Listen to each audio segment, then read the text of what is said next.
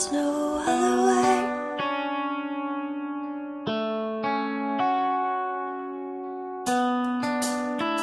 There is no other way. Today I'm going to be showing you how to record Minecraft with Xfire. This will be the 4th tutorial I've done, and hopefully everybody finds that it's working for them. This should not ever not work again, if you get what I mean, because Xfire has finally incorporated Minecraft into their games list, so it's compatible now, and hopefully that will be compatible until either one expires or gets shut down. Probably be Xfire. Can't imagine Minecraft being shut down anytime soon, but this is how you do it.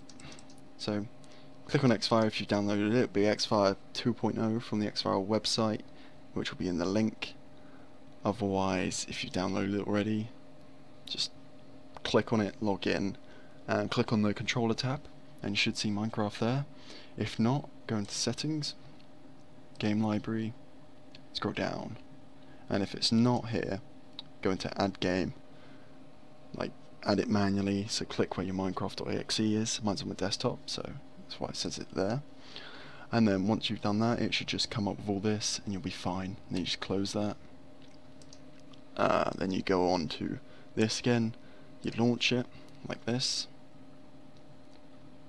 Obviously, as I've said in previous tutorials, you check all the settings and the keys so that it can work. Otherwise, just go straight into it if you know all that. Play it. You'll know that it's working because a little system tab thing will will pop up here. You'll get both outside and inside, just telling you that Alt-X is to get the Xfire in-game working, whereas other keys are for other things.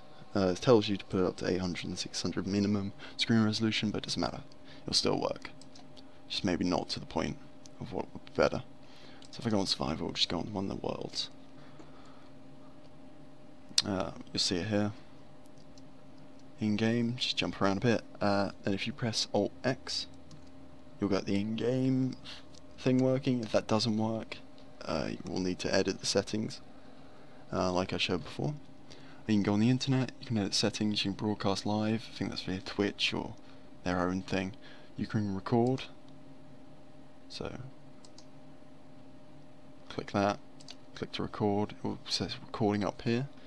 That'll disappear in a bit, so it doesn't distract you like that. And then exit. Just exit these, press exit, and you can just move around normally. Hopefully it shouldn't decrease your gameplay experience as much, you know, because of performance and graphical settings. But otherwise, you should be fine, and that's how you do it. And then obviously screenshots and all that are done the other way, or you can press the keys, which I think is Alt-V, Alt-X, and Alt-C to get up screenshot, video, and in Xfire in-game. Not too sure about that, but you can customize that however you want. And that is how it works. It's pretty much simple. This hopefully helps everybody else who's been commenting, saying, how do you do this? And yeah, I finally, well, I didn't really sort it out, to be honest. It was implemented. The Xfire people who made the implementation of Minecraft should be taking all the credit, but I just wanted to show people, you know, visually for a video. And I hope you like the video and comment and subscribe. See ya.